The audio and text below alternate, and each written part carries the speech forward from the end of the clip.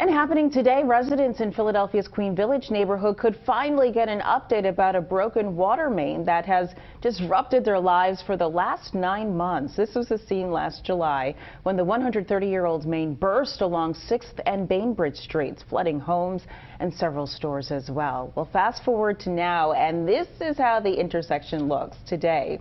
Some of the streets in the area, they remain blocked. And tonight, the Philadelphia Water Department will hold a virtual meeting to update their efforts to repair the streets and to answer questions about damage claims. A spokesperson says the work is on track to be completed by the end of April.